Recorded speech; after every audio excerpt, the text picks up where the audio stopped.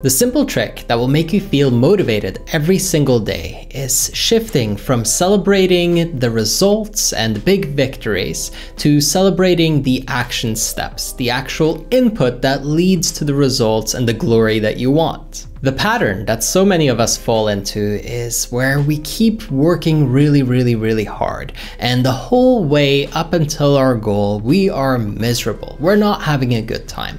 We're sacrificing ourselves, our mental health, our state of joy and happiness in order to one day have what we want. And of course, this puts us in a perpetual loop of doom and gloom where you're not really having a good time.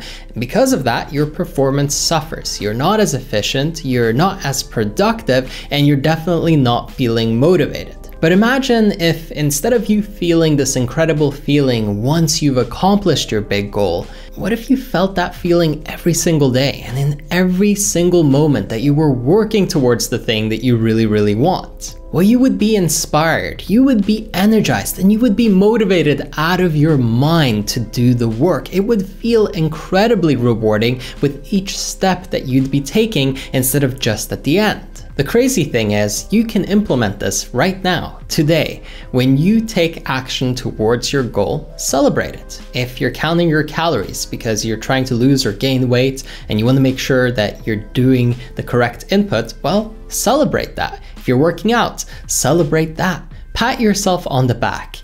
Jump up and actually cheer. Do something to trigger yourself to know that, hey, this is good work. I'm doing the right thing and I'm happy with myself. Because guess what? Probably nobody else is patting you on the back or telling you how great you're doing in practice. What I mean by that is that most people only have others cheer for them once they're winning, once they're actually showing the result. Often the work and the path to that result isn't celebrated by the people around you at all. And that's exactly why you have to be so proactive in celebrating it yourself. I remember when I was younger, I was obese, and so I really struggled with some sports, and in particular, I'm from Norway, the north of Norway, I really didn't like skiing. Cross-country skiing was something that I dreaded, something that school made us do, and I never really wanted to go because 1, I wasn't really that great at it, 2, my cardio was terrible and I would be exhausted and I was really overweight, and 3, I just thought it was boring. But in my early 20s, I decided to change my mind and to actually give it a proper try. What I started doing really changed my life. Every time I would climb a hill, cross-country skiing, working up that hill, I would celebrate, because before, the feeling of going into the hill was associated with dread. I didn't want to do it. Yes, there are all these health benefits. Yes, you can have a good time and have fun, but for me, it was linked with pain and suffering. I completely shifted the way that my brain was wired by consistently celebrating every little small victory. Every hill that I climbed, I would at least internally cheer for myself, but very often I would actually yell out loud, "Yay, I did it!" in Norwegian, or in English, or in whatever language feels most natural to you, of course. And I really want you to understand that when you make these small shifts in your life, you might think that's insignificant, that wouldn't really do anything, but over time, it changes everything. Before you know it, I was flying up those hills and I was having a great time skiing. I fell in love with it because I changed the way that my brain was wired. It wasn't just some magical moment where I decided, yes, I'm going to love skiing now, and it was that easy, of course. But stacking up those little celebrations time after time eventually made me really truly enjoy it, and it started to become something that I looked forward to. And all of a sudden, it started helping me get into better shape. I felt better about myself. I became more athletic, and I've done this in other areas of my life too. When building a business, at first I would dread making content or, working on my marketing efforts because it felt like I really had to do something I wasn't good at. It wasn't natural to me. But with practice, of course, you get good at stuff. The key is, while you're practicing, you've got to have a good time. And so again, every time I would finish a piece piece of content, celebrate. Not when it goes viral, not when it performs well, not when somebody else tells me that it's good, but in the moment of creating, in the moment of putting in the effort. The equivalent would be if you were planting potatoes in the ground. You celebrate after they're planted and you've taken care of them, not when they grow up and give you your yield. Same with investing, same with relationships. If you don't celebrate the wins along the way, if you don't celebrate the effort that you're putting in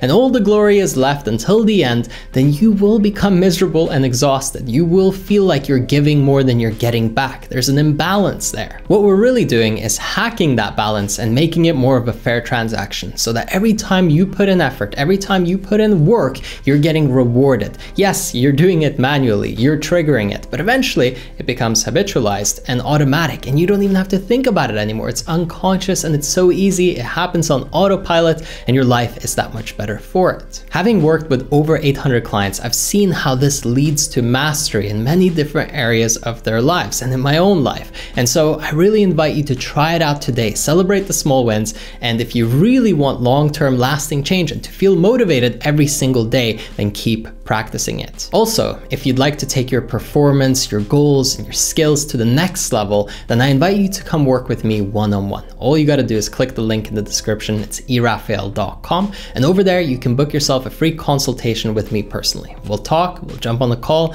and see if we're a good fit. If I can help you reach your goals and achieve what you want in your life, then we can partner together and I can help coach you every week to be accountable, to push yourself, to really make the most of your time and energy. And finally, I just want to remind you that you decide your state. You are the person who's in control of how you feel, and you can't let the world or circumstance just blow you around like a leaf in the wind and feel however you end up feeling. You've got to take charge and decide, okay, how am I going to show up today? What state am I going to be in? What state of mind am I going to really indulge and hold and be in order to achieve and accomplish what I want? Again, if you preview the state that you want to be in once you're successful, if you bring that into the current moment, it's so much easier to do the right thing and to feel the way you need to feel in order to do it.